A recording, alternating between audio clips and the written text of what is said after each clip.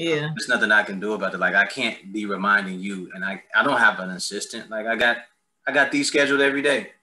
Yeah. It's every day, sometimes 2 a day. On the weekends, it's 3 a day. And you got people who still don't show up. You know, it's just different things. So I just appreciate you and for giving me the energy and time to do it. Of course. You know what I'm used to? I think I'm used to people asking me at the last minute. And I guess I've grown accustomed to last minute things. Oh, fuck no. I don't do that. I don't do that. I like things decent in order. Right. I usually like order. I'm a Virgo, so I'm really big on things being in order and being on time and being scheduled. But there are some times that I'm like really all over the place.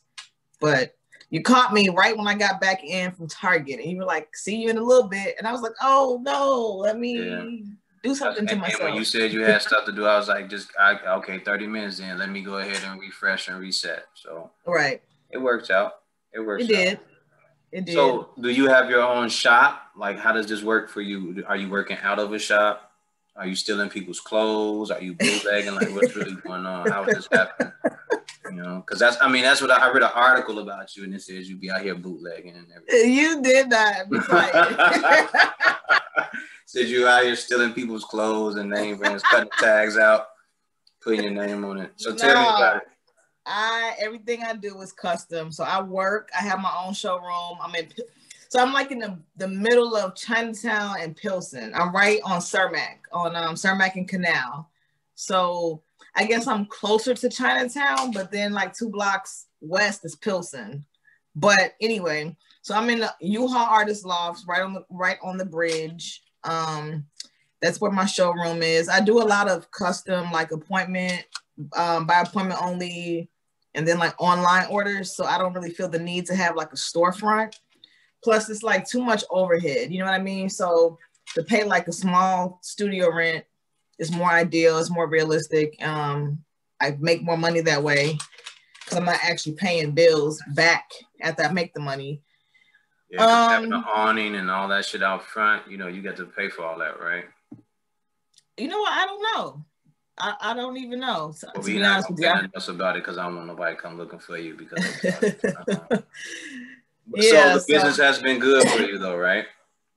The business has been amazing during this pandemic. I cannot even begin to complain about 2020 being a bad year. Yes, there has been some unfortunate, undesirable things that took place this year, obviously, but overall, I would say that this has been a blessed year because I've made more money. So I was a manager at Ted Baker full-time. And I just was like, you know what, going into 2020, I'm not about to continue to work retail. You and I work together. You know what I mean? This is very true. We have worked together. We did. And it doesn't change. Only thing that changes is the store you're in. The customers still annoy you. The people you work with still bother you and get on your nerves. But I said, I can't be pushing 40, you know what I mean, and working retail and being unhappy and miserable, but then trying to muster up some positive energy and be creative for my brand. It was beginning to be too much. I worked in Oak Brook, so the commute was a lot.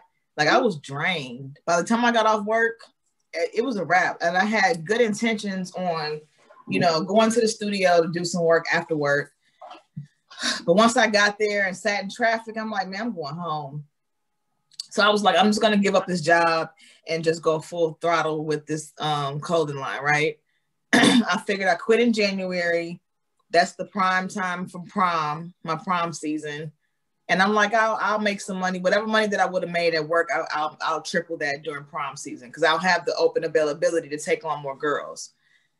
And then the pandemic hit. And then I had to give back a lot of refunds for deposits because it was just the right thing to do. I didn't want to keep anybody's money, although they signed a contract.